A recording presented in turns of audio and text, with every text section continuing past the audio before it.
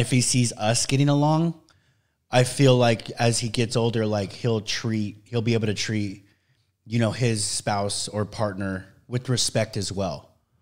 But it's funny because I wanted to put him in, I think it was either kickboxing or boxing. And she's like total opposite. Like I grew up playing like contact sports and like I boxed for a little bit. I did wrestling in high school.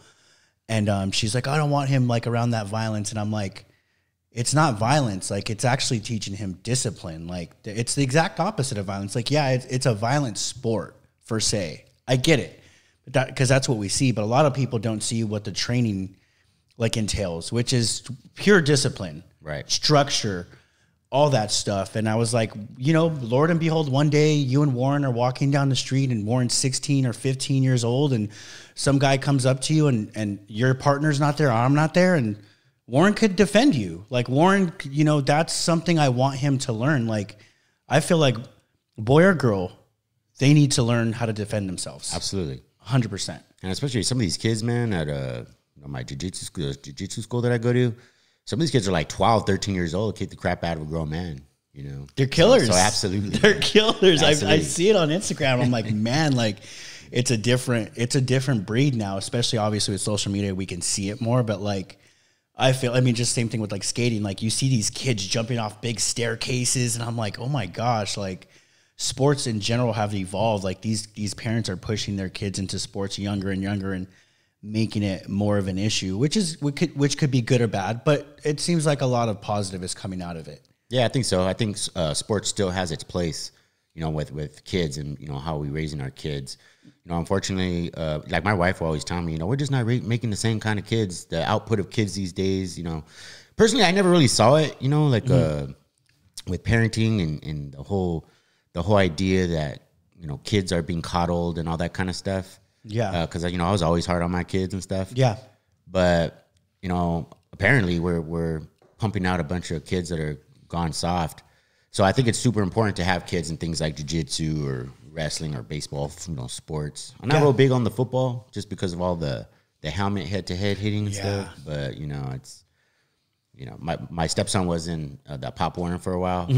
And I didn't really care for it too much. Yeah. Just thought, I mean, I remember in high school, man, I was a hitter. Yeah. And I just remember how angry I was after my freshman year. I was like, I mean, I was no Junior Seau, but, you know. No, but like, I get you. No, I get you. And I mean, from what I see, you take care of yourself and you're athletic. So I could only imagine, like, you know, what you're telling me. But I totally get what you're saying. Like, football's, they say MMA is barbaric, but, like, I feel like football's a little bit more barbaric because there's the only thing that you want to do is score a touchdown. And like, yeah, everybody has their role on the field, but like essentially you're trying to score a touchdown and it's like you can get hit from the side and you won't even have the ball. Like it's it's very like almost like no holds bar. Like everyone's just like kind of clashing with each other on the field. And it's a great sport. Obviously it takes endurance, strength. Like some of the best athletes you'll see are in fact football players. But I agree with you.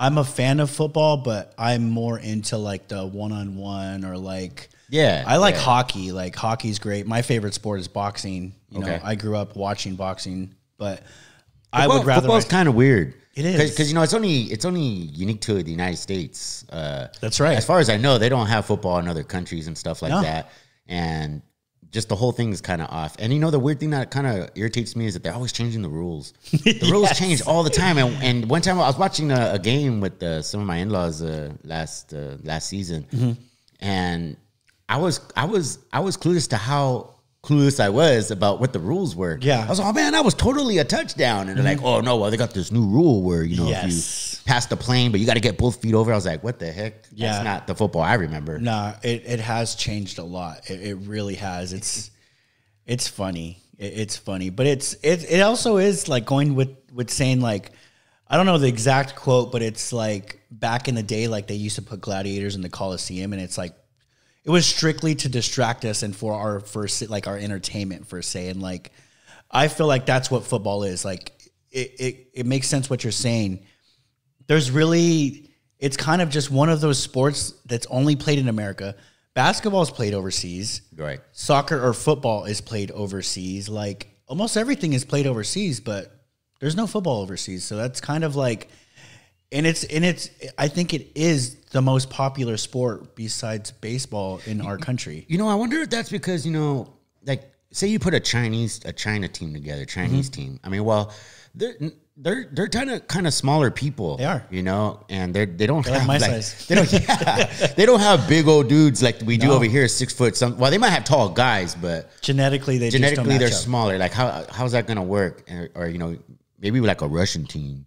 But you know, around the world they don't really play football. So. Yeah, but Russian dudes they don't want to play football. They're too busy wrestling bears or doing shit up in the mountains. Like they're great wrestlers, man. Oh my gosh, yeah. Yeah, those guys are wrestlers for sure. Yeah, they're man. bred to like I said, they're wrestling bears growing up, so they're just that's a whole different conversation. Right. Yeah. Yeah, that's where you get guys like Khabib and you know, guys like that. Yeah.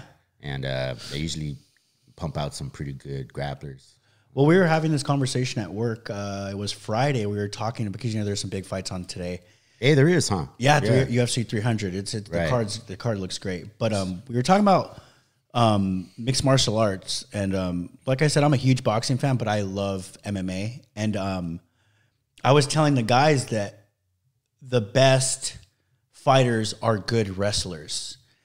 And the guy, my friend was trying to argue with me, and he was like, well, in a street fight, this and that. And I'm like, look, I'm not saying you can't use jiu-jitsu or boxing in a street fight. You can 100%.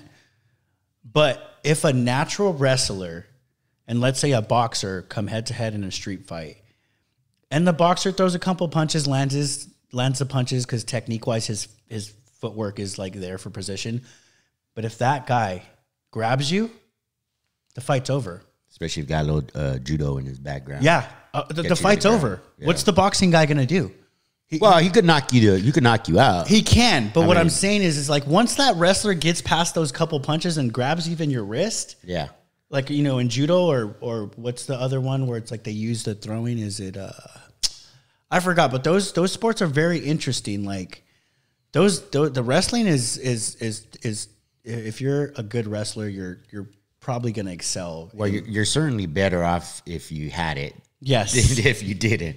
Yes. Absolutely, man. I mean, 100%. 100%. But I always tell people, you know, you got to have, and people like Joe Rogan have talked about this. I mean, it's out there.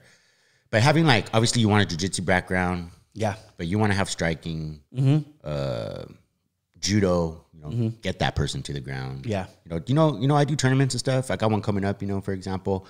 And getting someone to the ground is not as easy sometimes as you think. When you're two drunken fools in a street fight, yeah, you guys are both going to the ground. Someone's falling. Yeah, but to actually get someone and take them to the ground without hurting yourself, I mean that's a skill in itself. Oh yeah. Oh yes. That's something I learned quickly in high school when I was in wrestling. When I try to grab somebody and get them to the ground, it's that other guy.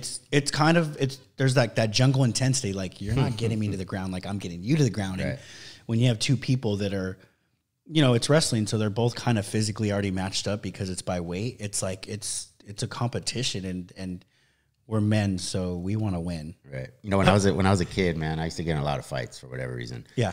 Probably because I got picked on a lot, but I would get in a lot of fights. And I remember I always wanted to go to the ground. I didn't know anything about jiu-jitsu or wrestling, but I always wanted to go to the ground at some point early on because I knew once you went to the ground, they would pull you off of each other and break it up. Yeah. You know, because I just, you know, I was always getting picked on by, you know, the kid who was one grade up. Yeah. You know, and I mean, that happened from first grade on all the way up until about sixth grade. Yeah. And even in junior high, like, I don't know what it was, man. I don't know if guys, whatever it was, just wanted to fight with me. And then when I got to high school and started lifting weights, yeah, that's when it all just changed. Yeah. All I had to do is just knock a couple of guys out. Like, hey, we don't want to mess with this guy. Yeah. Yes. And that's how martial arts were for me all the way up until I found jiu-jitsu, was that people, you fake it sometimes. You know, I remember doing, you know, different types of martial arts, and it's not like wrestling where like when you're on the mat, there's no faking it. No. Because once you're rolling on the mat, you're going to find out real quick where your skill levels are. 100%. But with boxing and karate and all this stuff. It's there's a lot of showmanship. Yeah. Because you don't really know.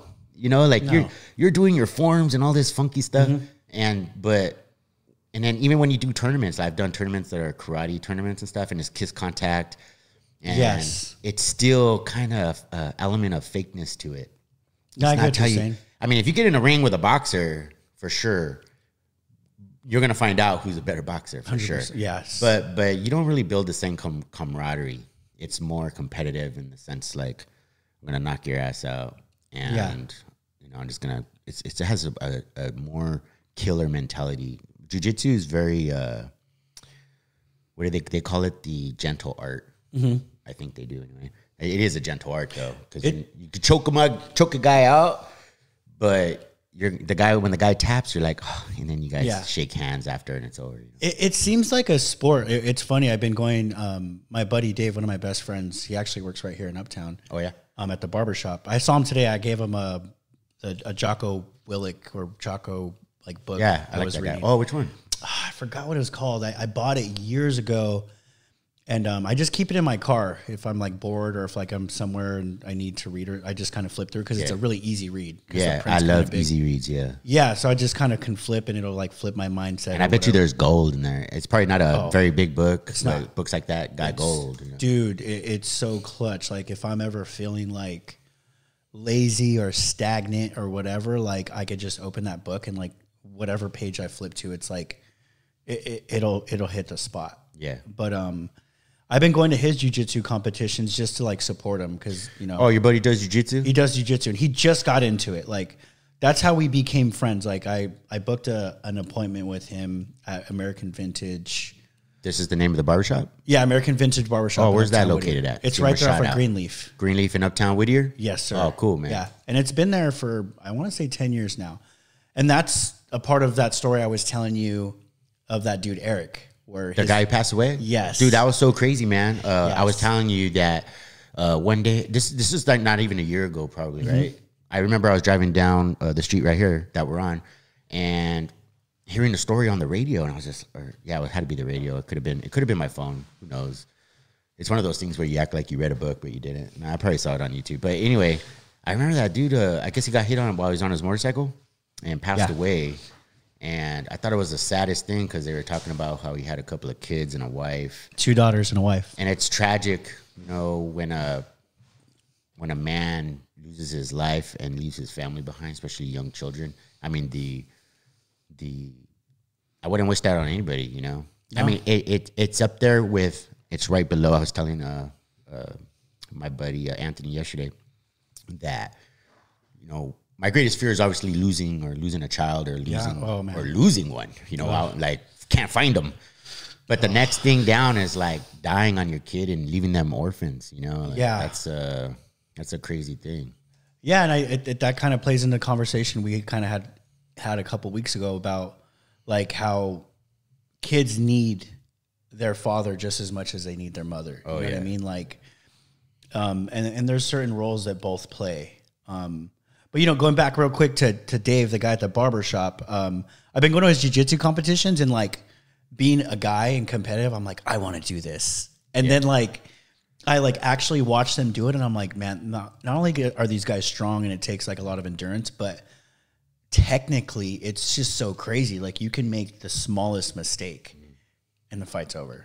Yeah. And that's all I'm looking for. I'm waiting for you. A lot of times with guys who have a high skill level, I'm waiting for them to make mistakes. Because, you know, you get up against a brown or a black belt, they don't make many.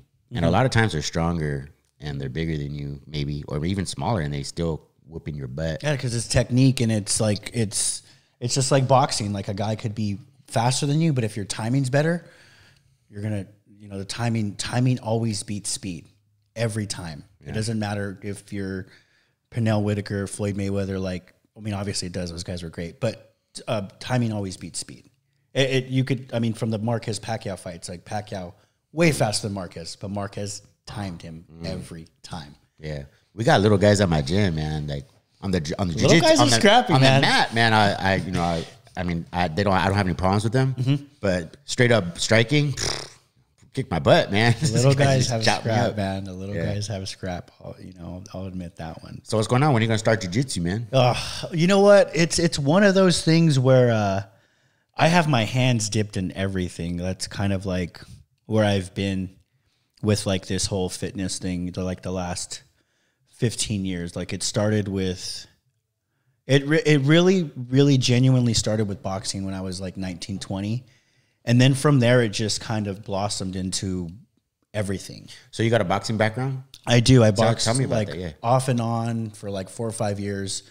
Straight up, I'm not going to lie, I didn't have the discipline. I believe I had the talent. Like my coach told me I had the talent. And I just wasn't disciplined. I was a heavy drinker. So I would go and train for 3-4 months and fight, and then I disappear. Because I could totally relate to that. Yes, because I was like, cool, I accomplished something. And then what I didn't realize until like obviously like in my late 20s is that like you have to be consistent in these type of things. You know what I mean? Like you can't, the best fighters always stayed in the gym or always stayed on weight or always didn't go out partying, like that type of situation. Right. So I did that and it was fun. And then that kind of faded out and I was already doing the road work. So then I turned into a runner. I just kept running. And then from there, I just kind of just jumped around, you know, like in my teens, I already played hockey. I played water polo. I did wrestling. I did all kinds of different things in high school and in and out of the things because I wasn't disciplined. Yeah. And that's something like I've learned later in life, like with this journey in fitness, being the age that I am, like I'm 37, like there's a big difference between being motivated and being disciplined. Like if you could wake up unmotivated any day of the week, but if you have discipline, like if you just like say, stop being a little bitch, excuse my language, like you're going to get the job done. And that's something I wish I knew when I was in my teens and in my 20s. And that's something I want to teach my son is like that, like, dude, discipline's going to be everything. Like I wish I had that little ounce of discipline that I have now back in my 20s because it would have been a whole different story. And even if I wasn't like the best fighter alive or whatever, like at least I did it. And that's not like the only kind of regret I had in my life was that I wasn't disciplined enough to actually give myself like a shot. Even if I went in there and went 0-5, like at least I did it. Like you can't knock it until you try it, you know, like, and that's like the thing that sucks about social media is like, you know, everyone has an opinion. Right. So like everyone wants to talk and like more than half the people don't even step inside of a jiu-jitsu gym or don't step inside of a boxing ring or don't step on a ice rink and play hockey. It's crazy. But yeah, fitness has always been a part of my life. Like I just, I was a super heavy drinker and I used physical things, especially boxing and running to like, I used it as an outlet, you know what I mean? And then I'm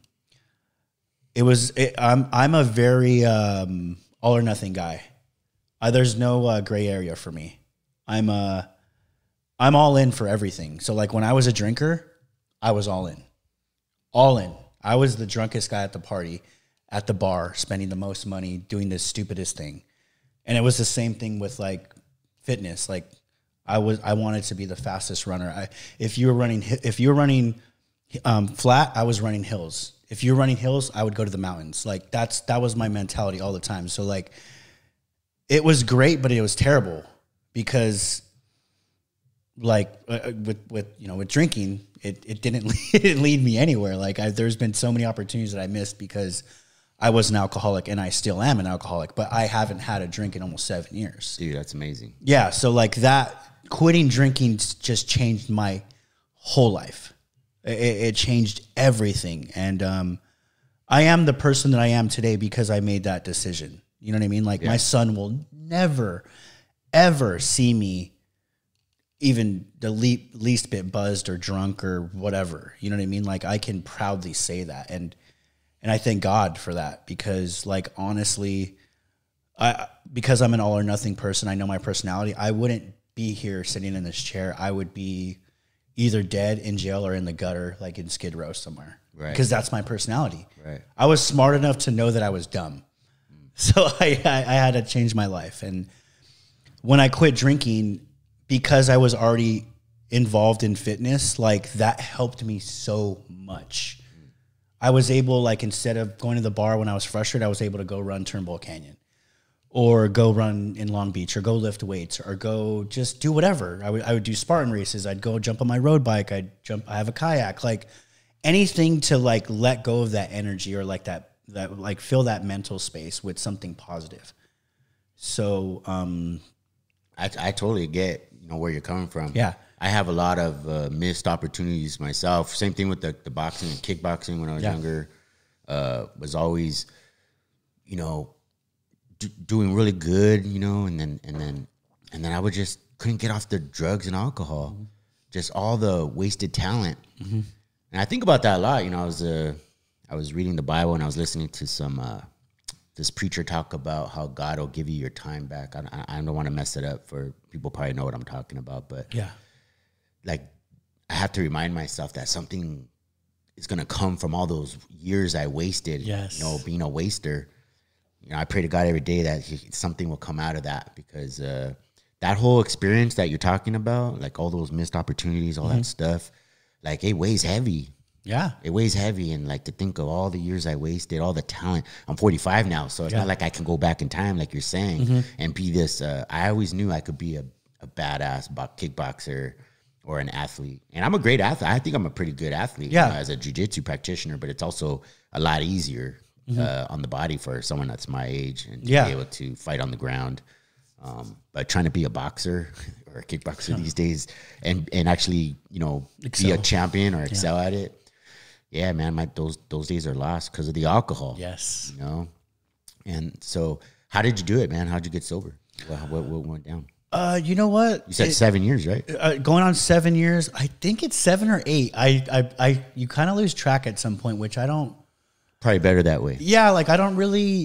It doesn't bother me that like I was thinking about the other day. I think it was even before like I came in here. I was thinking about it. I thought it might come up, and I was like, "Am I 7 or 8 years?" Like it doesn't matter. Like my whole thing is, I was reading this interview with Tom Hardy, the actor, and he's sober too. Oh, is that right? Well. He does jiu-jitsu. And he does jiu-jitsu. Yeah, The dude's a badass. I love Tom Hardy. He's a badass. But anyways, he in this interview, they were talking about his alcoholism and when he quit and blah, blah, blah. Oh, I didn't know that. Yeah. Okay. I think he's going on over 20 years of not having a drink.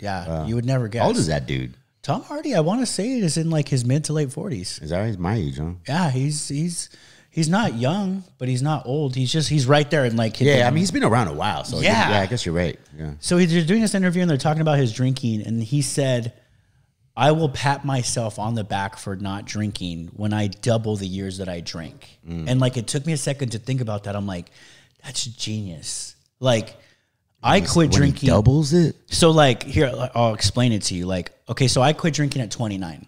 Yeah. I started. How long were you drinking? So I started drinking at 13. Wow. I started really drinking at 13. So like, that's what 17 years Don't of ask drinking. Me, man. Public school. So it's like 16 or 17 years of drinking. Wow. And it's crazy because at 29, I was 17 years into like my alcohol career. Like that's sad. Yeah. And I'll say it. Like some people take pride in like how much they can drink and all that. And I don't. Drinking does nothing for you. That's just my opinion. It doesn't, man. You can think whatever you want. Does the opposite, actually. Yeah. So, but to each their own. I don't have. Yeah. I'm not against people that drink.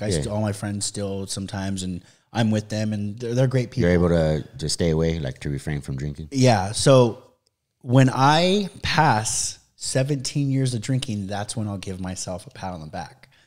So that's you were drinking for 17 years. Yeah. Right? So like when I'm sober or not drinking for 17 years, then I'll be able to be like, hey, okay. Like you're kind of doing something here. So when I quit drinking, I hadn't had Warren yet. So my son was non-existent, but me and the mother of my child were like going back and forth because I was a terrible person. I did terrible things. We won't even name the things that I did, but I just wasn't a good partner. And, so I'm sitting there and I went on, I remember drinking with my cousin. He came down for his birthday and I was living in Torrance at the time. So we went down to Hermosa Beach and partied on Hermosa Beach 3 days straight, drinking, partying, just doing whatever we were doing. And I have a decent job, pretty good job, and so does he. So we were just spending the money. We didn't care. At the time, you had a decent job or the same job? I had the same job. So I work for Local 724. I do construction for the movie sets and TV. Oh, sweet. So it's a union job, pension, blah, blah, blah, blah, blah. I can provide for my family. It's great.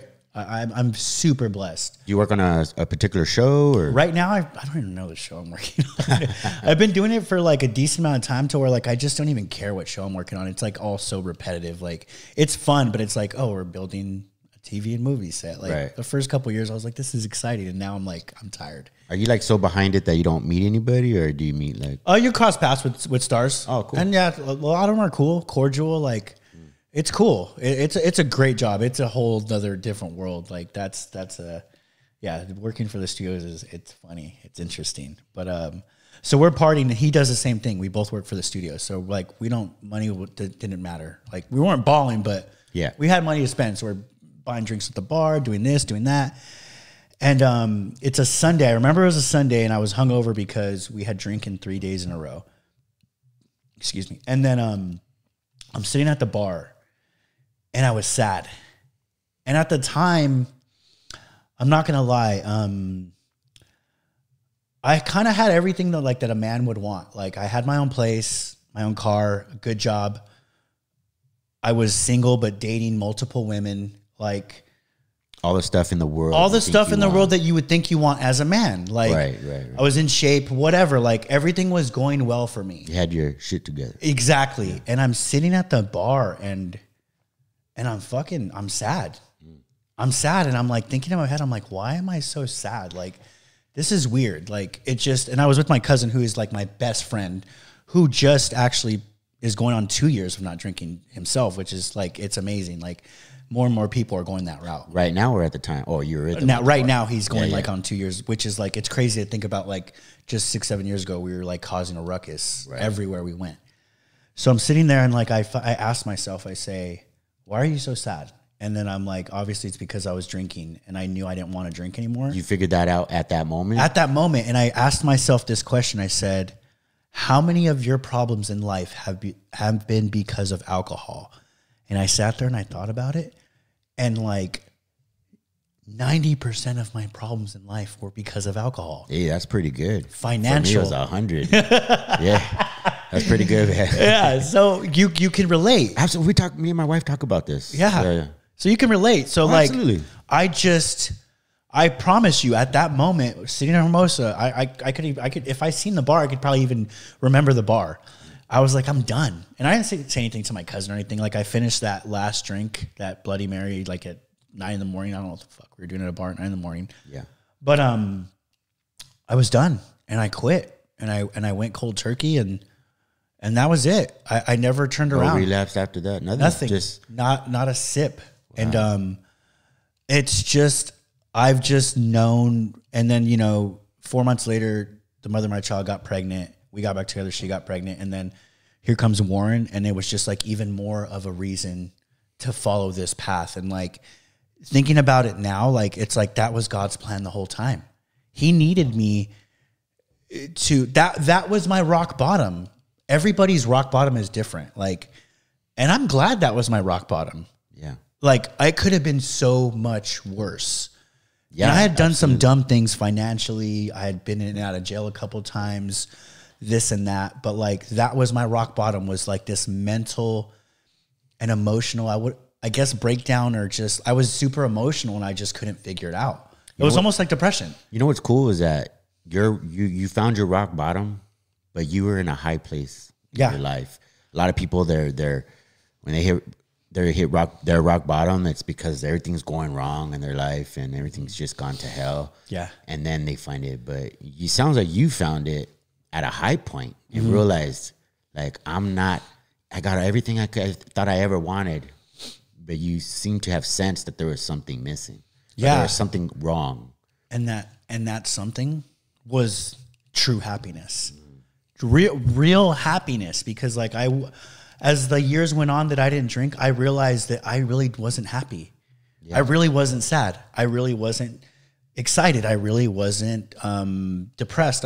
Everything was changed mentally and emotionally by alcohol. If I was excited for the day, I wanted to be more excited. So I would grab a drink.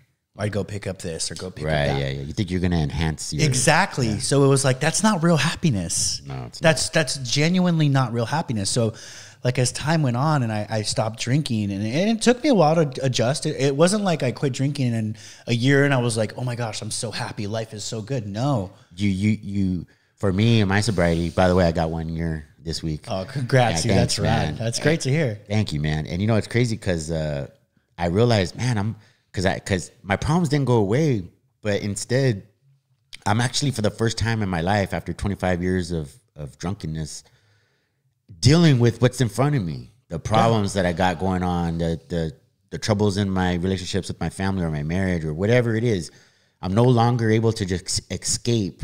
I mean, I could, but I'm no longer escaping through the bottle. Yeah. And like, so I would imagine, it's beautiful. Yeah. And I would imagine that's, maybe perhaps you had a similar experience where, oh shoot, now I got time under my belt sober. So what changed? Like what did happen as soon as you got sober? Man, everything. I mean, just the way I handled money, the way I handled people, like, your relationships become more my meaningful? Relationship did become more meaningful, but it was a difficult time because I got sober while the mother of my child got pregnant. So like I'm heading into fatherhood while trying to balance out like these new things that are happening. And these new things are called emotions. Right. So like I didn't feel anything for 17 years, from 13 to 29. I wasn't really feeling real emotions. So like going into that and going into like a new fatherhood and then trying to mend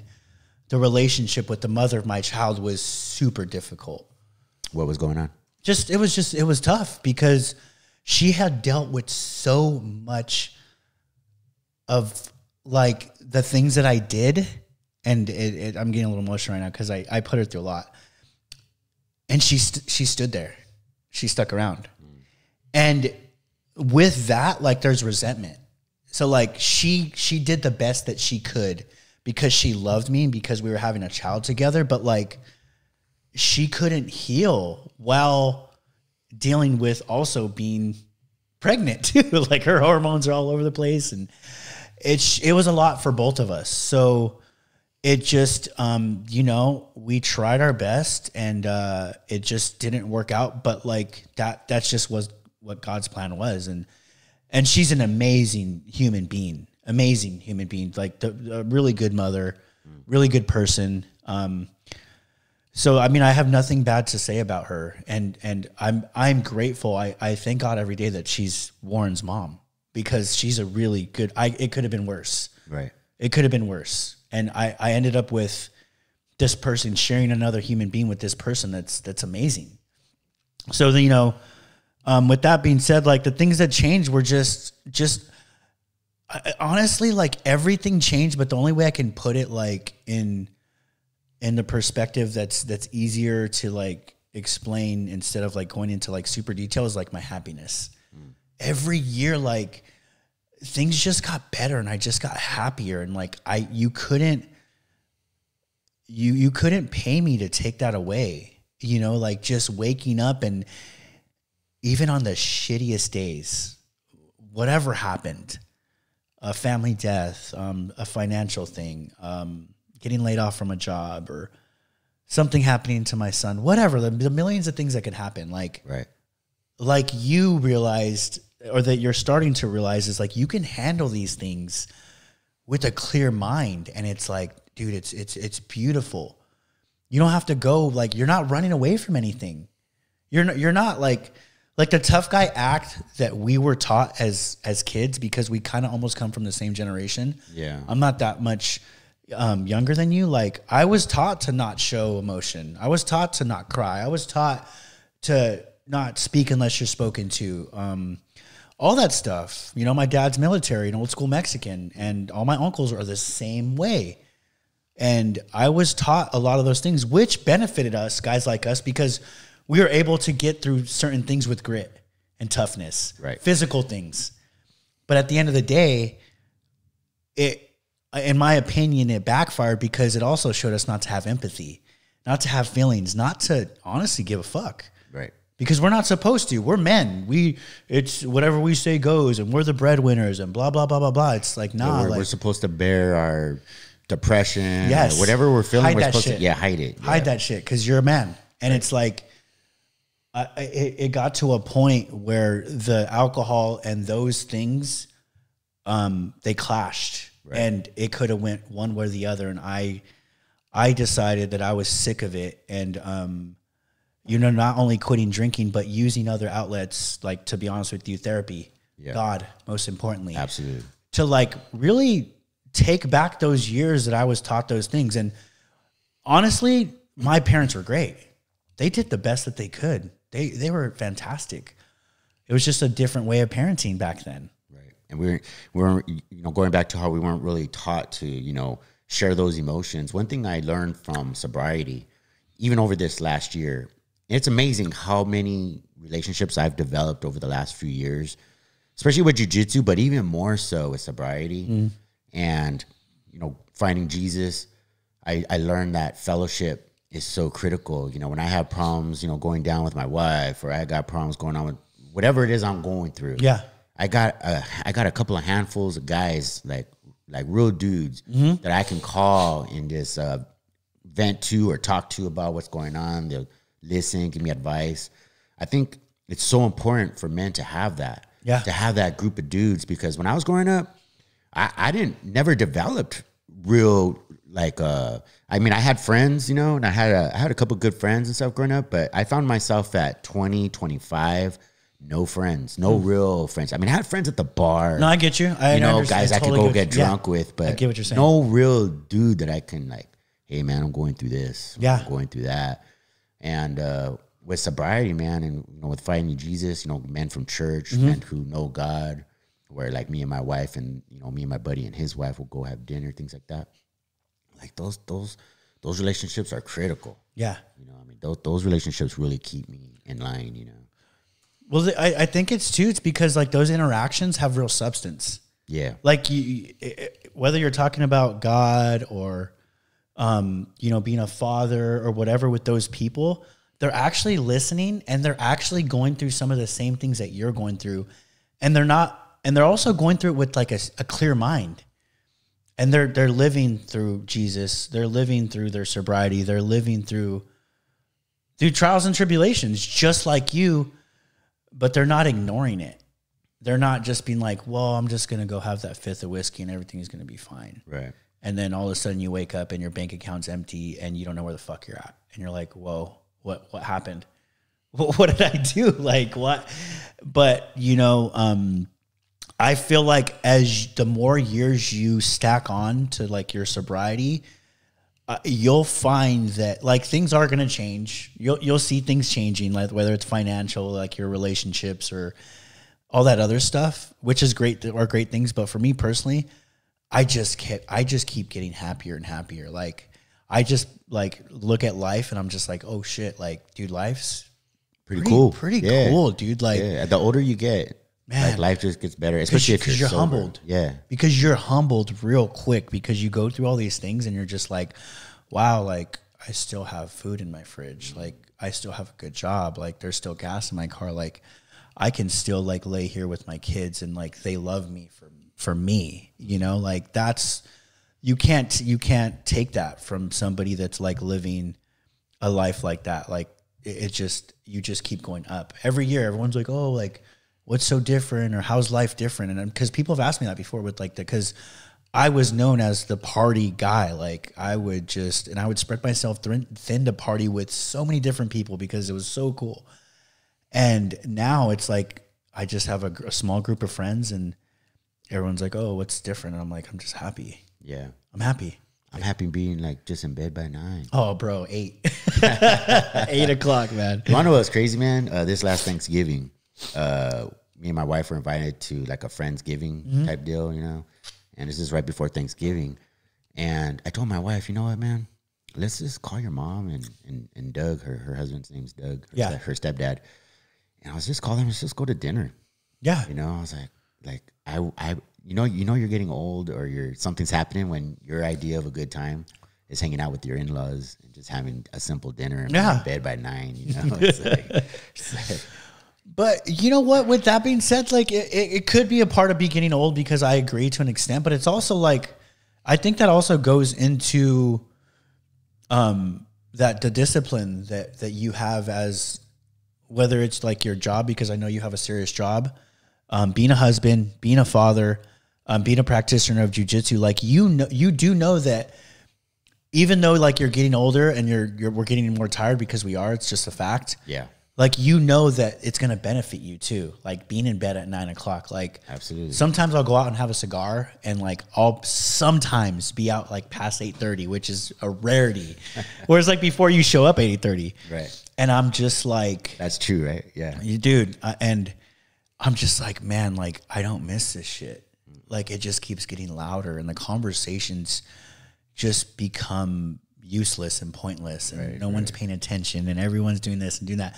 And again, loud. yeah, and nothing against that. There really isn't. Like, Well, it's a young thing. it is, For but young. yeah, For the young. it definitely is. But there's nothing like being at home in your bed and just like in the comfort of the people that love you, or just even if you're not around people, like just waking up refreshed. Yeah. And like, cool, like I can get to that 6:30 jiu-jitsu class, or I can get to that 8 a.m. service, you know, at church or whatever the situation is. But Have you been going to church? yeah, I went last Sunday. Oh, great. Yeah, I was at Eastside. I've been going to Eastside. Where's that? Eastside's in Anaheim. You travel all the way out there? Huh? I do. I really love Eastside. Like I do like Whack a lot. Like the ones because are you guys still going there? Yeah, we go there. I do like that a lot. There was just something pulling me towards Eastside, and What is it? you know what? I can't explain it. I think how someone's asked me this before. I think just like how simple it is. I've been to churches where like a lot of it's like centered around money. I hated it. That was like one of the first churches like I went to that ex-girlfriend took me to, and oh my gosh. And it's a church in here in Whittier, and I'm not even going to name the name. I don't care. But I have heard on the radio churches, they're popular too, and I'm like, bro, man, that was like 20 minutes of just tithing, you know, about 30, tithing. 20, 30 Yeah, minutes. And crazy. it gave me this, like, just, I didn't like it. It just rubbed me the wrong way. And so I strayed away from that church. And then when I went to Eastside, which was one of the first churches I went to, it was just, I also don't like churches that are super political. There's some churches out there that are kind of political. Like in what way? Just like the whole thing that's going on with like Palestine and Gaza, and I don't know much about it. I've obviously read like a certain amount about it, kind of try to read the history about it, and I don't like talking about things that I'm not like too educated in, because like I don't have an opinion. I can't have an opinion because I don't know shit. Right. I'm not going to be that guy that like fakes it to make it in that situation. Like, especially like, And it gets heated. yeah, and especially if we're talking about like people are dying, you know, and I've been to a couple of churches where like they're kind of like on one side, and I'm like, man, like people are dying on both sides. Like it's too much for me. And when I went to Eastside, it was just none of that. There was no like, it was just like there were lessons, and we were going through the Bible, and it was good. It was simple. It's a really big church, so like I've noticed like with the smaller churches, like this is like totally like a personality thing. Like I don't like the smaller churches because like people can get to know you better, and like it's a little bit more personal. Yeah. Whereas like the big churches, like I can kind of sit towards the back and like I'm in and out. And it's not that I don't want to like associate with people at church. I really don't mind it. Like I am a people person, but like in my later years, like I've just like become a little bit more like secluded and like not want to like, I don't know. I don't know. Maybe it's a flaw I have. Maybe I need to like look more into like the community things, and like the, like how you were saying, like having like a group of people at the church, like that is something that I do need to work on. Right. And I don't know what it is. I'm around people all day at work, and I'm a very like, I like to joke around. I like to have conversations, but Were you like that? You said you were like that when you were in the sauce, right? oh yeah. Well, when I was a drinker, which was most of my life, I never liked being around people. I would smoke pot too, so I would never want to like. I thought I was an introvert. Yeah. And it wasn't until I sobered up that I realized that, oh crap, I actually like people. Yeah. And I was, and it's so weird. Like I chat people up in the line at the grocery store. Yeah. You know, everywhere I go, I'm just talking to people. Because you're happy. Is that what it is? I think that is what it is. It's like dude. in my own, like I'm actually here now. You're processing your thoughts, and like you're I think you just become a new person. So it's like what made you stop drinking? Because it's been a year. My wife. Okay. My wife just wasn't having it. Like I couldn't enjoy myself anymore. She just always on me. Yeah. And she was right. You know, like she's like, dude, that's like 4 beers in 1 hour. Yeah. And I would always tell her, I'm not like doing anything embarrassing. I mean, I'm cool. Yeah. Like you just drank like 10 beers in front of my mom and family, and like, but I'm not stumbling. Yeah. I'm not saying anything You're dumb. justifying it. I was justifying it. But in my mind, I was thinking, dude, I'm not doing anything dumb. Yeah. I'm like chill. I'm a happy drinker, you know, like yeah. I don't get violent, I don't get all stupid. She said sometimes you would slur, but she just didn't think it was good for me. Mm-hmm. And she was just always on me, consistent. And then one day I was like, I'm never gonna get her off my back. Yeah. And when I met my wife, that's when I started going to church. It's interesting. She was like, when I first met her, you know, we're hanging out at her house, and she's like, you know, I really want to go to church. Mm-hmm. And I was like, that's a bunch of baloney. Like, I'm not going. Why would you want to do that? It's like that Bible's fake. All that stuff's fake. Written by man. You know, you know the usual stuff people say. Same. And the whole, I in retrospect, I think, or hindsight, I think, man, that was the Holy Spirit came into my mind and said, you know what, you should take her to church. I think she'll like that. Mm-hmm. You know, and I was like, so then the next day I was like, the weekend came, and I was like, hey, why don't we go to church? Mm-hmm. She had already gone to church, you know, like, but she probably wasn't going for a while when I met her. I mean, because that's why she ended up with me, right? Mm-hmm. Full blown drunk, you know, pothead. Yeah. And I was like, why don't we go to church? So I went with her to WAC, and I liked it. Yeah, I love WAC too. Yeah, right. I liked it, and I was like, this is cool. And then I just kept going. Mm-hmm. But here's the kicker, because, and I talk about this in my podcasts sometimes. Yeah. But I would be hungover every week. Before going to church, I would smoke pot, mm-hmm. and I had my little vape pen. Yeah. Even though I was a full blown athlete, you know, jiu-jitsu, doing tournament, I would still have my vape pen. You know, obviously not being as good. Yeah, it was my vice. Obviously not being as good as I could be. And but I just kept going. And you know, I pray. I get into the Bible. Something was happening. It was happening. I mean, I truly believe.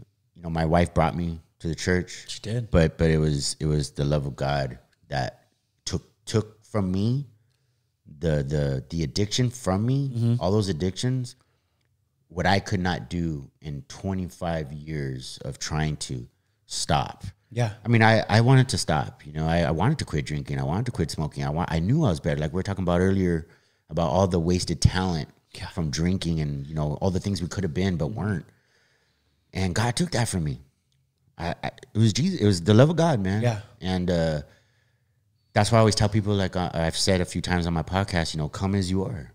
Yeah. Come, just go to church, man. Like, I hear from people all the time. I usually don't invite people to church, but I hear people tell me, I've had a couple of friends tell me, you know, I got to clean this up in my life first, or I got to clean this up. And it's like, dude, just come to church, man. Yeah.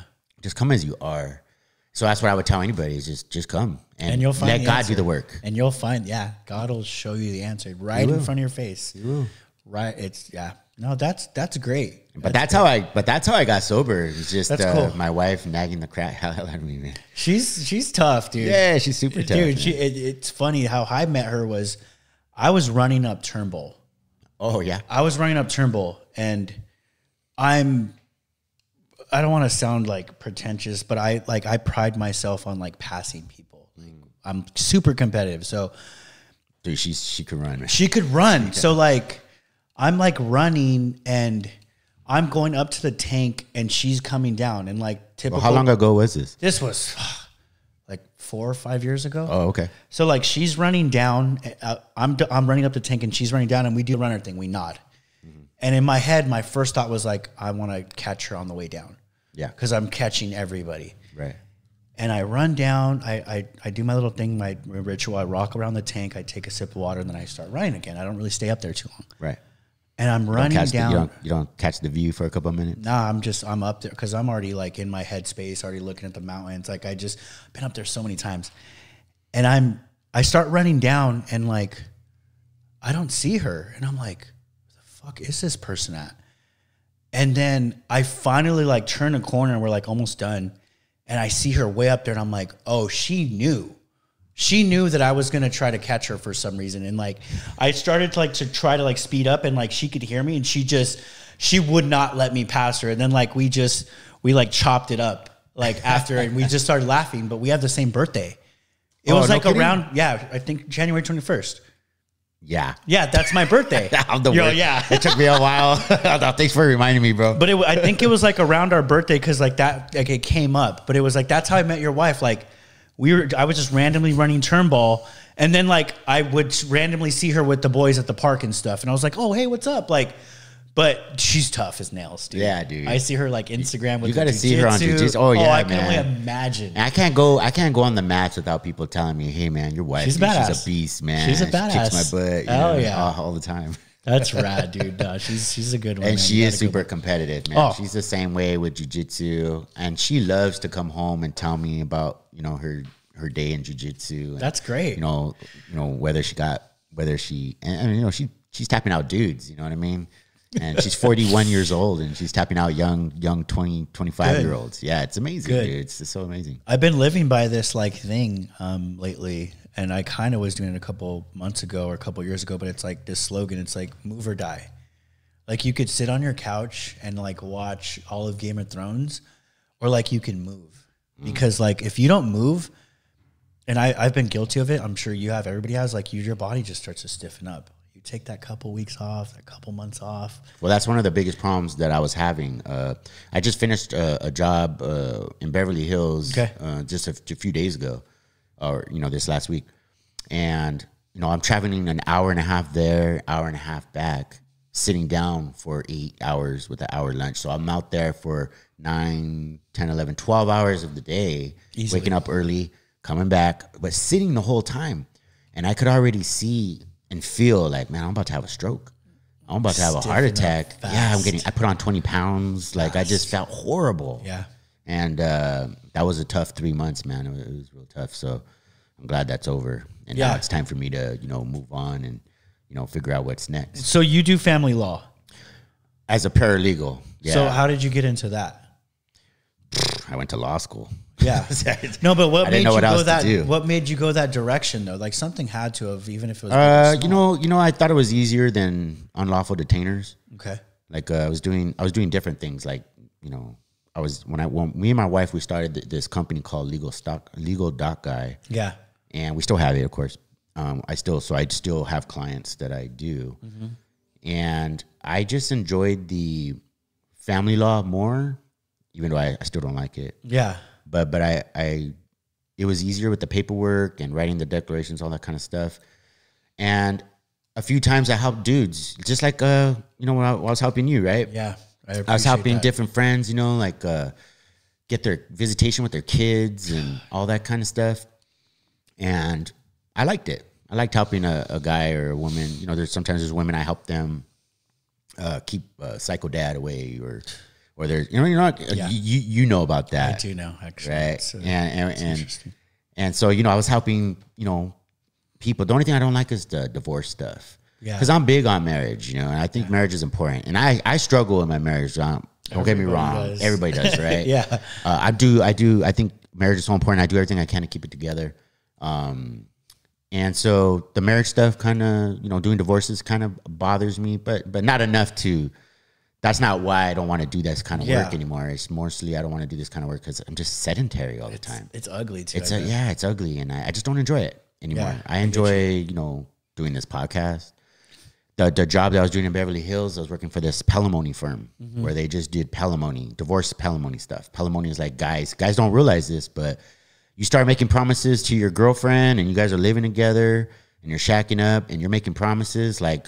We don't have common law marriage in California, but they can sue you in contract civilly. And some of these guys, they make good money, and they're paying for these girlfriends for a lot of money, paying a lot of money. So men out there, you guys should Like when they separate. Yeah, like you were just cohabitating together, but maybe you make a lot more money than she does, and she's helping you, acting like a wife. Yeah, the guys don't realize this, man. Like crazy. you could end up paying like not alimony for not. Yeah, being they married? call it palimony. That's crazy. Yeah, dude, it's crazy stuff. And that's a real thing here. No way. Absolutely. So you guys out there, man, you guys need to be careful with that because you might as well just get married. You know what I mean? Like it. It's pretty bad. So anyway, I stopped doing that kind of work for now. I still do it for Legal.guy, but I'm not at that firm anymore. Yeah. The drive was just too much. And it Hills? was good money. Yeah, it was good money. That's where I go to work for work. Oh, that's a lot. Like I'm at Universal City, but it's not too far from. Ooh, that's a drive. But I'm sure you with the kind of work, it sounds like you're on your feet. Oh yeah. 12. Kind of 12. I swear it's like 16 really, because I wake up at 4. I have to be there by 6. But like I get up, I make my breakfast, I try to limber up a little bit, and then I'm pretty much on my feet all day. Because you're around a lot of people. Oh man, sometimes there's like 200 people on it. Oh, that's great, man. Yeah. See, I was at that firm. I was by myself. I was the only employee. I couldn't do that. I not only can I not sit for like a long period of time, but like I'm very hands on, and like it's hard for me to do tedious things.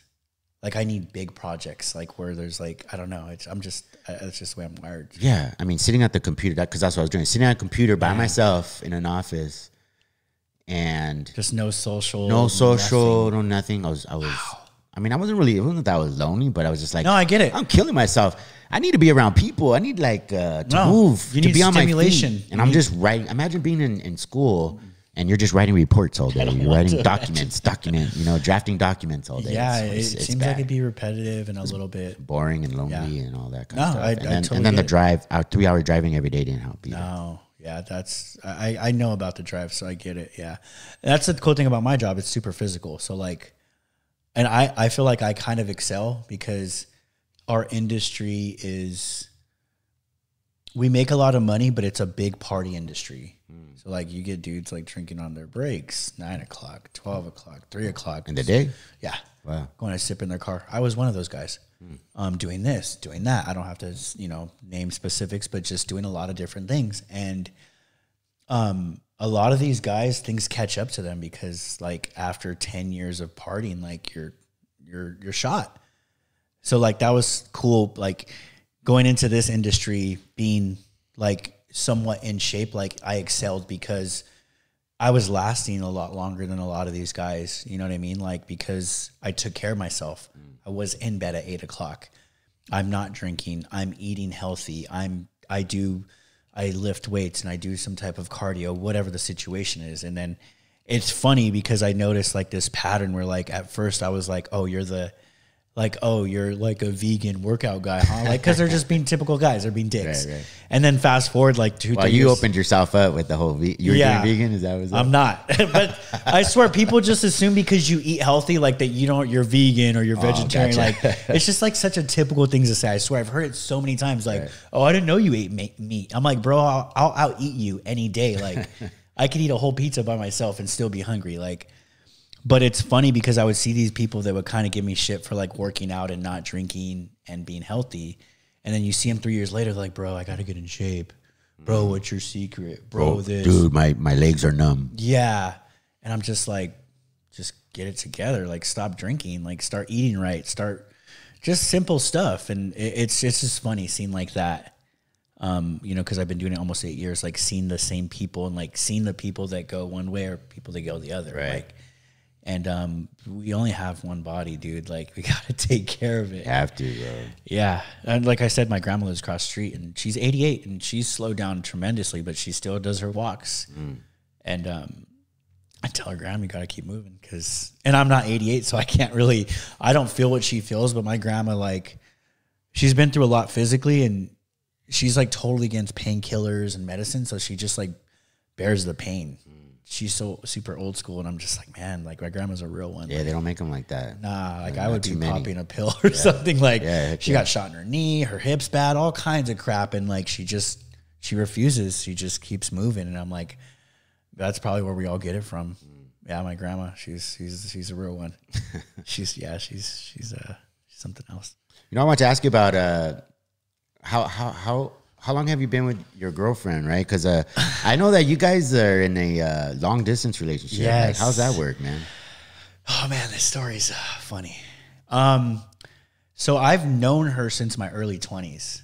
Oh, is that right? Yeah, so I've known her for a long time, almost like out of high school. And we kind of like dated or whatever you want to call it, like in our early 20s. We were both just partying a lot. So she ended up like going her separate way to Washington. And then like I stayed here. And then she was here. She grew up here but you guys were dating and then she just took off? Yeah, she took off. Like we're in our early 20s. We were partying and like we were both just being troublemakers, and like it just kind of like fizzed out, I guess you want to say. I don't know if she would call it that. Okay. But she took off to Washington for whatever reason she did, and then she started her own life out there. And then you know, you fast forward like what, 17 years almost, 15 years. So then social media came. Yeah, so social media came, and like we kind of stayed in contact, but she was married.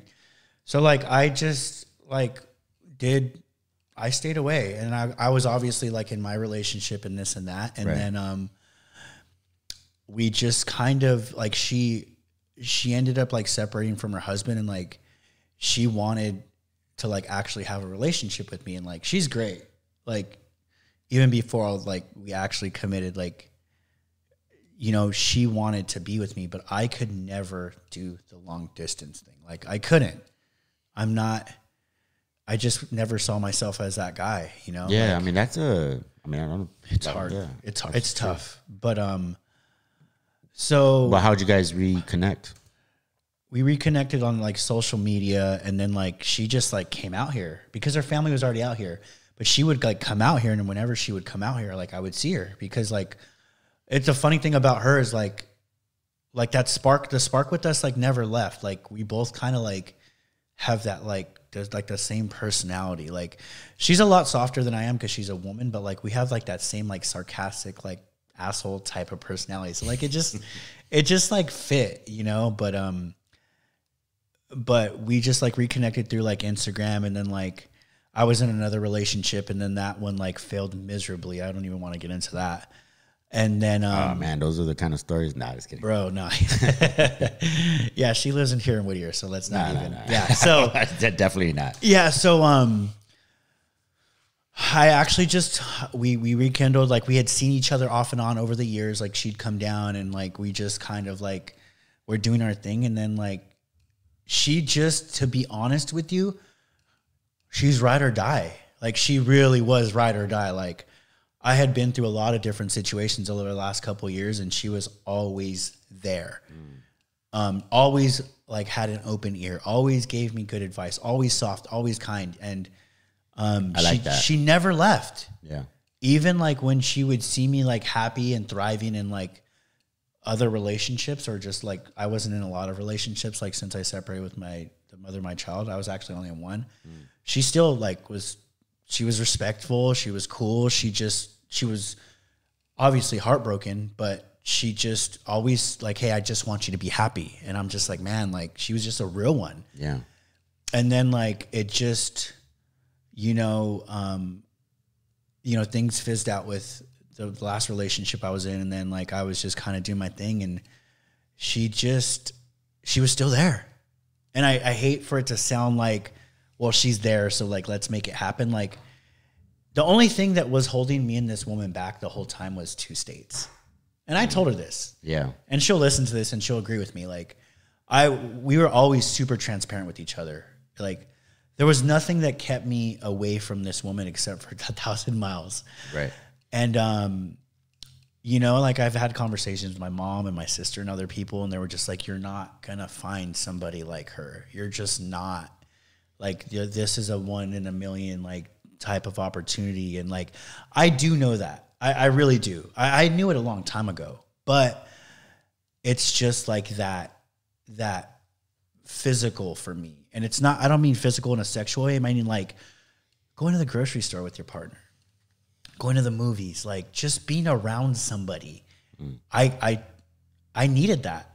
And I wasn't going to have it with her. So that's just always pushed me away. So, I just, you know what? I just said, you know what? Fuck it. Like, I love this woman and she adores me.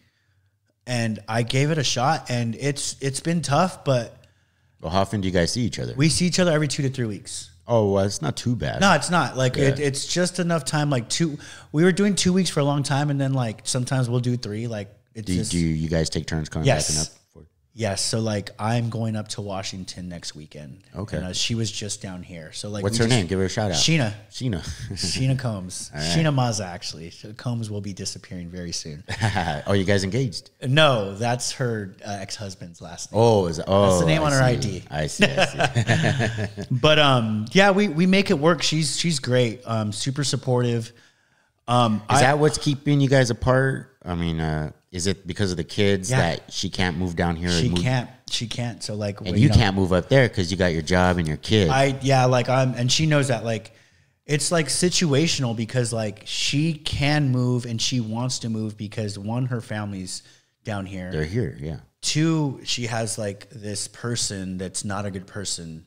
That's, I'm just gonna call it, a spade a spade. It's the father of their kids isn't a good person in my opinion. Mm-hmm. We'll let the courts decide that one. And she has a good job, but, like, she can do the same thing down here. She does childcare. Oh, okay. So she works with kids. Like, she's, like, state certified to work with kids, background check, all that stuff. So she's, like, great with kids. And that's the plan. You kind of know the gist of it because we have been talking, like, last couple of weeks a little bit here and there. But we're just trying to work towards her getting down here. And if by some miracle the father of the kids get it together, then he can move down here and be a part of the kids' lives. We had that conversation. But as of right now, she's fighting to move down here, and it's looking pretty good. Yeah, I think you guys are close. Yeah, it's looking pretty good. We've been having the conversation, and she just did the thing this weekend where she didn't give the kids back, and he tried to, like, argue it, and she kind of, like, checked him and was like, hey, like, this is what it says. Like, if you want to talk to your lawyer, you guys can go over the paperwork, and he just kept his mouth shut because he knew. Yeah. He was, like, trying to manipulate the situation because it's, like, it's the conversations, like, on a Talking Parents app. Yeah. So everything's documented. Even if it's not, she could screenshot everything. Yeah, it's absolutely, not gonna, But, like, this is different because this is a court ordered, like, they're court ordered to talk to Talking Parents. So, like, the way he words things, this guy is just, he's just like, oh, I'm the best dad ever, and I've always put my kids first, and I've always done this, and I've always done that. And she just says, court will decide that then. The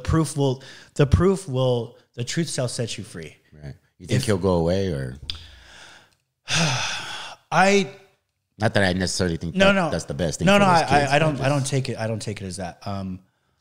I genuinely, honestly don't want him to go away. I want him to get his shit together. Yeah. I want him to realize what he has in front of him, these 3 beautiful kids, and, like, get it together, dude. Like, you have this opportunity to be a good role model for these kids, and you're doing the opposite. And that's the conversation we had this morning. Like, he was saying all these things. I'm a good father. I'm a good father. I'm this. I'm their kids need their fathers and this and that. And it's like you're throwing the father word around like it's you're not a father. Like, you're just somebody.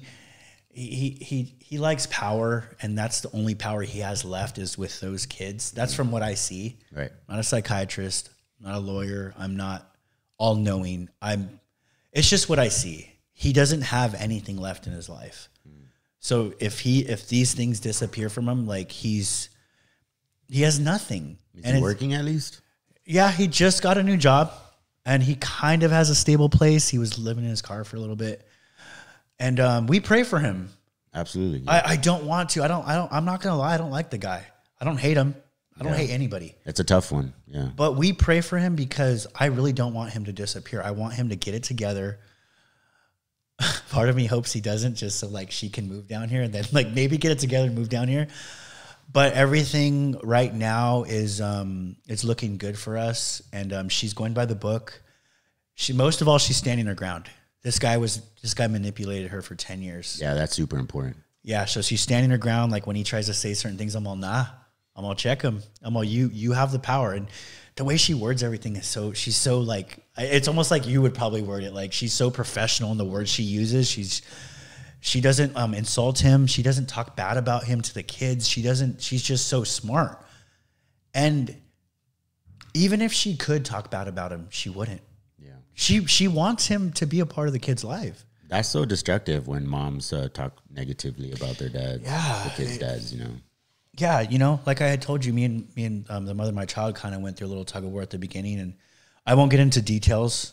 God forbid she ever hears this, and I don't want to put our business out there like that. But we kind of had to go to a tug of war, and we had to go to court, and some bad things were said, and it's just funny. It's like now we're just so like we're almost friends. Yeah, we're super cordial, cool. and Yeah. I can sit here and tell you that I wasn't the best guy, and I can have accountability, and but I'm not going to sit here. I don't have anything bad to say about the mother of my child because she really is a good person and she put up with a lot of shit and she's a damn good mom. I would proudly say the same thing about this guy if that's what the case was, because even if me and Sheena weren't together, I would still want the same thing for her, as just not only as like a friend, but as a human being.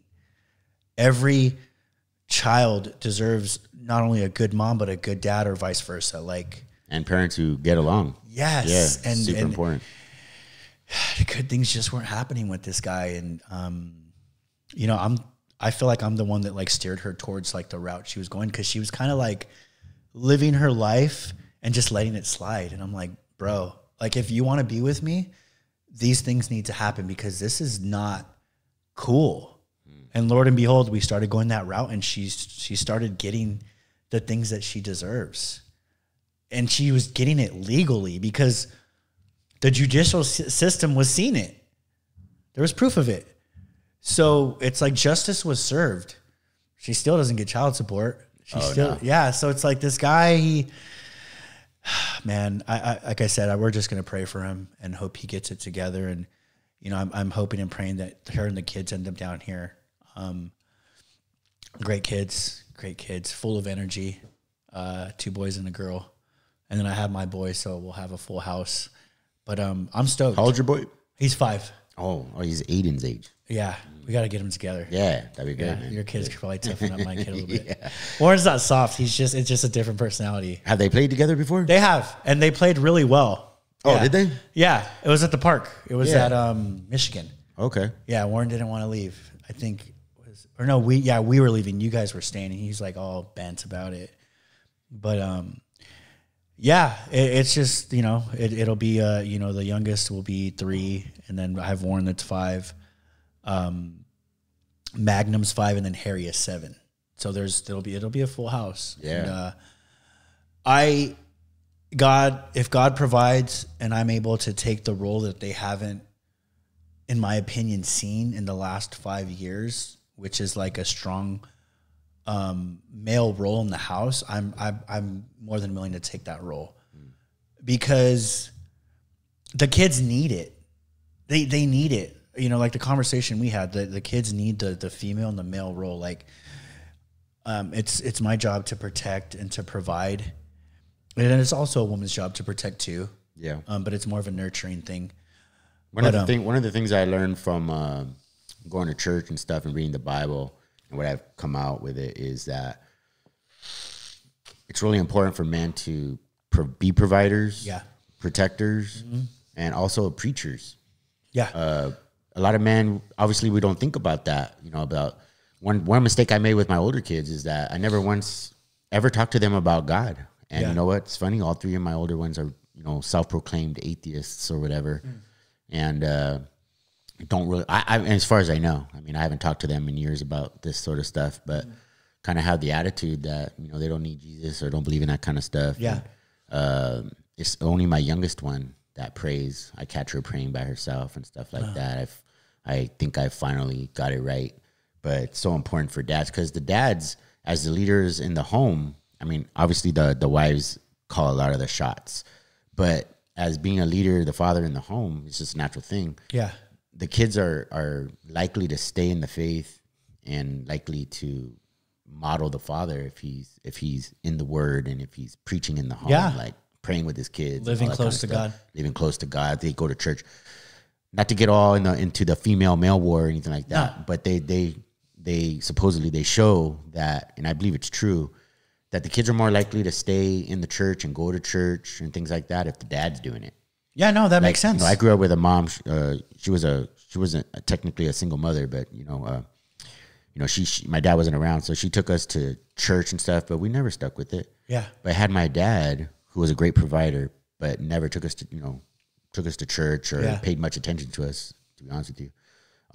Had he done that, things would have been different. I agree. Because you're going with your father. I agree. If your father's in it and he's hey, you're going to church and you're doing this, you're going to do it. No one messes with the dad. 100%. And that's what really gets to me, is that when fathers are not in the home and they're not taking care of their responsibility of being with their kids. Yeah.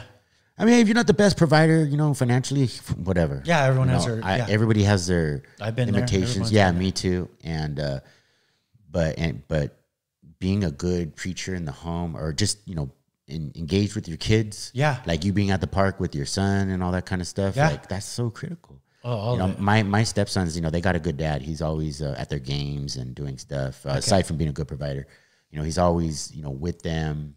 Doing stuff with them, that's so critical. Yes, it's going to keep them out of jail. 100%. And so, if I can encourage any father out there, is man, don't neglect your kids, because it's not enough just to provide. No, it's not. It's not enough. You got to be there, providing, protecting, and preaching. Everything, all that. You put it on the money, and then that was a conversation that we had this morning, kind of pertaining to this conversation. It was. He kept throwing around, I'm such a good father, and I always put them first, and all this and all that. And we're just like kind of laughing like, no, you don't. But I think the problem that I had with what he was saying is because he thinks just because those are his biological kids, that by that right, that he's just a good father. Because he's. As if wanting them is enough. Yes. Yeah, and that's what bothered me. I'm like, dude, but you're using that title as just an excuse to do not even the bare minimum. And that's what bothered me. I'm just like, you're not connecting with your kids. There's no substance. There's nothing. The kids come back and the kids are coming back and telling us things that he's saying about the mom to them. And we're like, bro, they're 3, 5, and 7. Like, what's wrong with you? This is not stuff. These aren't conversations for kids. Right. And on top of that, that's manipulation. Yeah, it's so irritating when a parent does that and tries to sabotage a relationship with the other parent. At me and Amanda's worst, the mother of my child, we never once said anything bad about each other to our son. We've had words between each other, and thank God they haven't got super heated or never aggressive or anything. But we don't do that. We don't do that. And Warren doesn't do that in general, because that's not how we're going to raise him. You don't speak bad about people. You don't talk trash. You need to be a leader.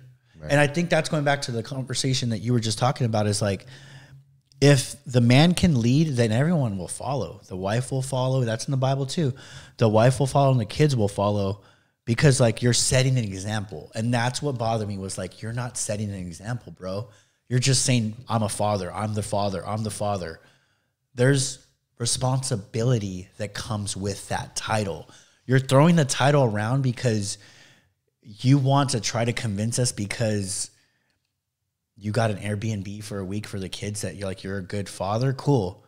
What's going on at the house? They're staying up till all hours of the night, eating candy, talking crap on mom. I'm just he's basically just raising their sugar. They're getting a sugar high and being manipulated at the same time. He's hanging out with them. Yeah. He's just hanging. Yeah. There's a difference between hanging out with your kids and parenting your kids. Yeah. But I genuinely believe he's just feeding him junk. And then at the same time saying certain things. And that's all the kid's going to remember, is that dad's right. Because they're having candy and ice cream and no bedtime and no structure. You're a great dad because you're giving me candy. Yeah, we knew that's what was happening, and I'm just like, nah, I'm that done. does happen though. No, it's manipulative. Not taking the kids to school, nothing, and we're just like, bro, this is illegal. Like, I mean, that's something a divorce lawyer would tell you, or going through a child custody battle. A lawyer, any lawyer worth their salt, is going to tell you, spoil that kid because we're in a battle. Yeah, for the kids, you need those kids need to like you. And you could just spoil it, but it's not good because it teaches the kids. They learn, I could play mom against dad and dad and dad against mom, and then the little kids end up being manipulative. And that's the tough part. It's like dealing with when they come back from the dads. You can see the change, and I'm not there, so it's hard for me too. Yeah, like I can't discipline the kids through the phone, and I'm just so frustrated, and sometimes like that causes like a little bit of a rift between me and Sheena, and she knows it too. She gets it, and the cool thing about Sheena is she actually told me this. She's like, I'm glad you're in my life because I've always had to be the man. She always had to be the provider. I think a lot of women feel that way. Yeah, about their he's a loser. Never could keep a job. She was always paying the bills, always taking care of the kids, doctors, everything. He didn't do anything, so she had to be both roles, even while they were married. The only problem is that a woman can't be both roles. No. And she knows it. They try, but they can't. Like I used to hear women say things like, I had to be both mom and dad. And I think to myself, no. Like all you can be is the best mom you could possibly be. Yeah. But you can never replace a dad. No. And I've told women, your kid turned out great and you did a great job, but your kid was still at a disadvantage. Because had they had their father in their life, they'd be even more amazing than they already are. Yeah. And that's tough for women to hear. But it's the truth too. It's kind of like when I tell a woman, you weren't like women who co-parent, they got a good dad. Like you're a co-parent, right? You co-parent Warren with his mother. Yes. And I hate it when women will throw that word around. I'm a single mom just because you're not together. Yeah. And I had to scold my child's mother. Yeah. I was like, no, you're not a single mother. A single mother is a woman who's been abandoned by the father, and the kid has no dad in their life, and he's gone.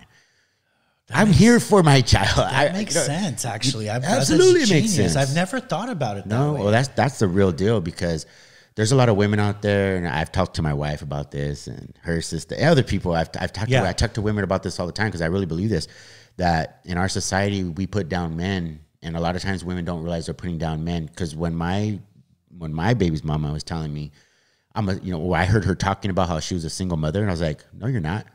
You're basically, when you tell people you're a single mother, you're implying to those people that the father's a deadbeat. Yeah. He abandoned you. Yeah. You're not a single mother. You're a co-parent. Get that right. I remember she said that to the teacher one time. I'm a single mother, so I have this problem. I was like, you're not a single mom? What the heck are you talking about? And so that always pissed me off when I always ask a woman, I'll ask her, when you say you're a single mother, are you saying that the father has abandoned you? Yeah. Or are you saying that you're, does the guy provide for his kid? Does he, whatever? Anyway, long story short, I just want to make sure that women understand, hey, man, there's a difference between being a co-parent and an actual single mother. No, you're absolutely right. Yeah. And that goes with being said with what you said about, like, it would be different if the male was around. And I think it goes for vice versa too. Let's say you're a single father, that kid would be different too if the mom was around too. Like it goes with saying, like, they need both. They do. And that's a conversation I've actually had with the mother of my child. We've kind of like get into like little differences here and there because we have totally different styles structurally, and like not discipline, but just like the structure of Warren's life is we do it the same way. That's important too. Yeah. We both do it the same way. The structure's there with both of us at both houses. Because a lot of times parents won't. Like with my wife, her and the father, they both have good homes, but they're ran differently, and they spoil their kids in different ways. Yeah. But the rules change, and that's I think that's hard for the kids to because they're abiding by the rules over here, and then the rules don't apply, and they don't understand. Hey, those rules don't apply at this house. Yeah, it's different. It's different with me and Amanda. The structure is still kind of the same, but there was a conversation we had one day. We were kind of getting into it, and I said, "Look, like your job as Warren's mom is to nurture and to protect him and to show him how to be soft. Mm-hmm. my job as a man is to protect, provide for Warren, and to show him how to be hard for Say. And she's like, I don't want my son to be tough. And I'm like, that's not what I'm saying. The way I was taught to be tough and the way I'm going to teach Warren to be tough are two totally different things. I don't want Warren to be tough like I was taught to be tough. That's different. Like that style of parenting is medieval to me. It's just gone. I don't like it. I'm not against it, but I can still teach my son to be tough and to have grit in a soft way. And she kind of like paused and like agreed with me because she kind of because she knows enough about me and she knows enough about my childhood to know that like I didn't have an easy childhood and some of the things I seen and experienced were shitty. And she just thought like that, oh, I'm going to like do this to Warren or do that. It's like, no, but I still want to instill in Warren that he needs to be tough because he's a man and this world, this world isn't like getting a toy every day you go to Target. Right. Or getting the participation award or a kid always wanting to play with you. You know, like, you've seen it. These things. Yeah, you've seen it when you go to the playground and the kids want to play with somebody and the kid doesn't want to play with them. Like your kid's heartbroken and you're almost pissed too. You're like, what the heck? Yeah, right. But like, I've had to teach Warren, like, hey, bro, like they don't want to play with you. They don't want to play with you. What are you going to do? Go find somebody else. Yeah. I'll play with you. But you figure it out. Like that's like a little part of the toughness that I'm trying to teach him. Right. I don't like it when the kids want me to be the playmate. Yeah. It's like, no, you need to go out there and socialize and make friends. So it just happened today at the park. We went to the park and there was this thing this kid was doing. And he's like, oh, I want to try it with him. And I'm like, go ask him. And in the past, when we first separated, like Warren wouldn't do that. And now like with me, I'm just like, go do it. Go do it. I was like, I'm not going to, you're 5 and you're still young and you're still soft. And I'm going to hold your hand and carry you till I can, but there's some things you just need to do on your own. And you need to experience those things on your own. You need to experience rejection. You need to experience being in a group setting, problem solving together with kids on the playground because who's it first and who are we gonna catch and tag? You know what I mean? Like just little stuff. He needs to experience that.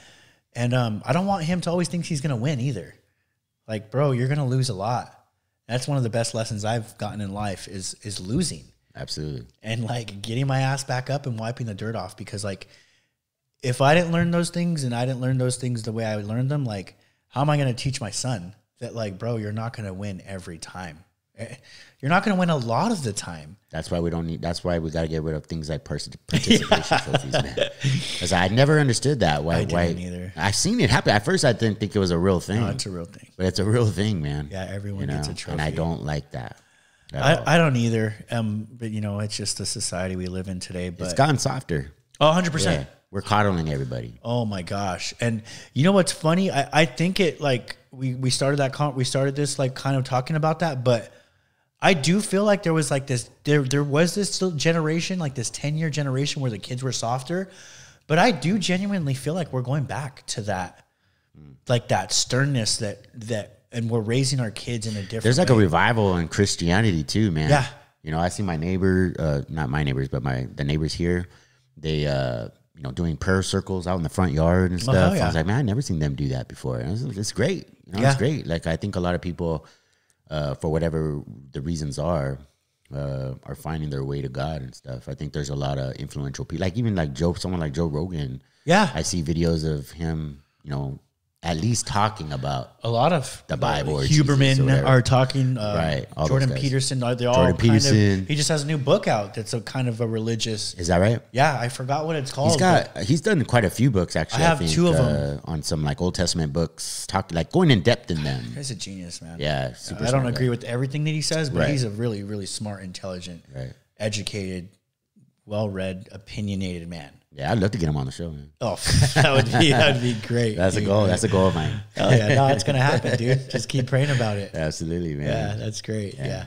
Prayer is so important, man. Oh yeah, it's I'm not the best at prayer, Me neither. I try to wake up every morning and do it. I mean, I have weeks or months where I'm on it, and then I have weeks and months where like man, I forgot to pray today. Yeah. You know, I mean, a day never goes by when I don't get into my Bible or read or pray really. But I mean, like really praying, like taking time early in the morning when everybody's asleep still, and like getting on my knees, and praying to God and actually spending real quality time. It's one thing to listen to a 20-minute video on something about God, or reading the Bible, reading a chapter. I read at least a chapter a day, reading something, but really getting into the spending quality time. I got to get back into that. I fell off hard. It's I'm hard. not gonna lie. It's super hard, man. I mean, because especially when our lives are going well. Yeah. That's what my girl, she actually asked me a couple weeks ago. She's like, hey, ask you a question. I was like, what's up? And she's like, what's going on with your walk right now? Like, I've noticed like you're just kind of like you've strayed away, and like I have an answer for everything. And like I was like, I don't know.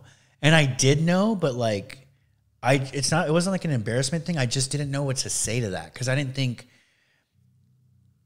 she noticed or anybody noticed. And it goes to what you were just saying, like everything was going so well in my life.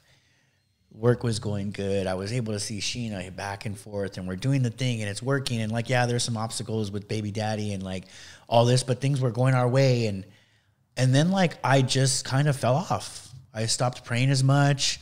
I missed church a couple of times here and there. I was starting to go to groups, and I stopped doing that. And I stopped reaching out to friends that were like involved in the church, and I had to check myself, and I still have to check myself. I'm just like, hey, like, this isn't the way it works. Like, this isn't like, yeah, God has grace and all that stuff, and he forgives, but like, what are you really doing to stay close to God? Because it sounds like for a little while, it was like, hey, like, you gave me what I wanted, and now like, cool. Later, man. See ya. Like, I'll talk to you when I talk to you. And you know what the cool thing is, though, man? And I really believe this. I think God understands all that. He understands our he understands our nature, and the Bible says he never leaves us. You know, it doesn't. Never. It's us who turns our back. It's us who forgets. Yeah. About the relationship, but God's always right there, always ready to pick it up right where we left off. Yeah, man, and it's been interesting. It's been interesting because I just personally found God like you're a year into sobriety. I'm a year into like finding God. So it's like, it's almost the same thing in a way, but it's obviously it's a lot different. But it's brand new for me. I try, like, there's days where I'm on fire with God, and then there's days where I just completely forget that like everything that I have is because of him. You know, my sobriety, the relationship I have with my son, my job, everything. And like, sometimes, like I said, I have to like, lately I've been having to check myself, and I'm just like, bro, what, like, I need to start getting closer to God again, you know, because, that's the reason why my life was going so good, and it's going to go bad too. I know that. Yeah, that's something I keep in the back of my mind. Hey, God can take things away from you, like the book of Job, you know, where he can change. He could flip up your life upside down anytime he wants. I mean, I think that's kind of happened to me a little bit here and there, and I don't want to blame God for it. I don't. I'm just like, dude, bro, it's like you're responsible for everything. Like, you choose, like, I forgot what book it is, but it's like the choice is yours. I think it's Micah. It's like the book that whole, the book is like about choice.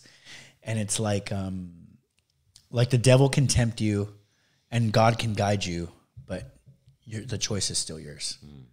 The choice is still yours. Everything we do is a choice. You know, there's things we have to do, but it's still a choice. I have to go to work, but I'm still choosing to do it. Yeah, absolutely. Like, I don't have to play with my son or interact with him, but I'm still choosing to do it. You know what I mean? I could, you know, anything. I could be tempted to do something that I'm not supposed to, and that's still a choice. Like, the devil might be tempting me, but I'm still choosing to do it. Right. It's like the bracelet. Yeah, we can't use the devil as the devil made me do it. Yeah. Yeah. Right. No, it's not. I'm huge on accountability. I feel like I am. Like, I've done a lot of bad things in my life. And for a while, I was always like, oh, I'm a piece of shit. I was a bad guy. Excuse me. I was this, I was that. And then at some point, I was just like, bro, like, you need to, like, you know, I don't know if you'll experience this, but it's like, hey, bro, like, you need to have some grace for yourself. You were this guy. You were this, you were that, but, like, who are you now? And, like, it took me a couple years into, like, not drinking to forgive myself for, like, a lot of the things I did. Because I would get anxiety. Yeah. I would, like, be driving home from work on those hour and a half drives from work, and I would get anxiety thinking about the things I used to do and guilt. And, like, I'm like, oh, my God, I was such a piece of shit. And then it's just, like, it started, like, as time went on, I was like, bro, like, you got to let it go. You got to forgive yourself. Like, there's this emotional baggage we don't really need, you know? Yeah, and it's dealing with emotions in general now. Because it's like, I'm a baby. I'm 7 years old to this emotion. That's how I look at it. Dude, you're a toddler. Bro. I think I'm the baby here. Yeah. So it's like, you know, if you ever, you know, need anybody to talk to, like, thanks, I'm here, bro. Like, I love talking about it because I just feel like my story is so... I'm not that I don't feel like it's inspiring or, like, that it's small, but it's just like... It's one of those things where I feel like if I can do it, anybody can do it. Do you know what I mean? I really do, because I'll never put myself on a pedestal. I didn't go to AA. I didn't go to rehab. Could I have? Yeah, probably. I was in deep. Yeah. I was drinking almost every day and picking up this and picking up that and spending this and spending that. Like, I was pretty deep in there. But you're absolutely right, too, man, because there's men out there who are struggling with alcoholism or addiction. Yeah. And they need to hear from dudes that, hey, man, this is a better way to live this way. Because, you know, we're constantly bombarded with things on the internet or on, I mean, we used to say the television, but now it's on our phones that just promote things like promiscuity or promote alcoholism and drug use. You know, I was listening to a song earlier today. I was just talking about crazy stuff. Like drugs and sex, you know, just pretty much. And that's Hollywood doing its thing that it's always done. It's supposed to be normal. And it's not. No. It's not normal at all. And so it's like men and young guys, you know, they need to hear from real other men that, hey, man, this type of behavior is not normal. It's not good. It's not healthy for you. Yeah. That even with promiscuity, you know, when I was a kid, man, everything revolved around, you know, what was the next piece of tail I was going to get, you know? And I would spend a lot of my time and effort just trying to get with girls. Same. And so what a ridiculous way to live your life. Like, like all the more missed opportunities or no discipline at all. No sexual discipline, nothing. Just nothing. Like, and I think back on those days, I'm like, man, what a waster, man. Like, it's horrible. And I really would like to save a lot of men the heartache. Yeah. Because you can't feel yourself. The hole, whatever hole's in here, the hole going on, you can't feel it with things like sex and drugs. No. It's a bottomless pit. We were talking about rock bottom earlier. The truth is, you know, when people tell me, oh, they're going to hit rock bottom soon. Their life's so messed up. They're about to hit rock bottom. And I'll always say, you have no idea that there is no bottom. Yeah. You know, you can keep going. You hit your rock bottom. I've hit my rock bottom. Different. Yeah, everybody's got a different depth of how low it can go. I mean, people. I mean, are they in the street? No. Well, then they keep going. Are they you know, turning tricks for money? Or then they can keep going. Yeah. You know, they can keep going down. Yeah. And so, it's really important to me, you know, with having these conversations, because there's people who need to hear. Yeah. Need to know, like, hey, man, first of all, I believe that Jesus Christ helped me. I don't know if he's going to, you know, if not everybody wants to hear that, but if they could hear something, even if it's not related to Jesus, that they hear something that will help them get over that. A lot of people, believe it or not, a lot of people are alone, and we never think about that. I spent a lot of years of my life, New Year's. I remember I spent at least 2 New Years by myself. I've done it too. In a park, drinking a beer because I had nobody. In a room by myself. Yep. Yeah. I know. Yeah. Or sometimes when you're even around people, you're still alone. You still feel alone. Yes. Yeah, man. And that's the feeling I had when I quit drinking. I was like, I was alone. I wasn't alone. I can go through my phone and hit up freaking 20 different chicks or all these friends that party in LA or Orange County or whatever. Right. But I was like, I was alone at that moment. Even with my best friend, my cousin sitting next to me, partying together, having a good time. I was like, something ain't right. Something ain't right. And it's like, I do pride myself on, I don't think I've done anything significant, but I do pride myself on my story because I could have went a million different ways. Yeah. And like, thank God I didn't, because like most of all, like my son will like, he's going to see the dad that's doing the best that he can until the wheels fall off. Right. And I'm able to do that because I'm happy.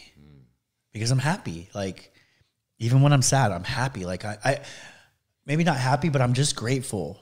I'm super grateful for like the opportunities I have. Even like my job, I'm just like, man, I'm in a job that's like 1 in a million. Like I really am. Like I'm in a union job, great paying pension, and it's just like small little pocket. It might seem like a lot, but it's just like small little pocket of people that work for the movie industry, and we get paid stupid money to make stupid TV shows and stupid movies. I provide. It's all good, but it's like I could be doing something else. I mean, minimum wage right now. Come on, man. Can't live on that. So, I know you keep watching. What time you got till?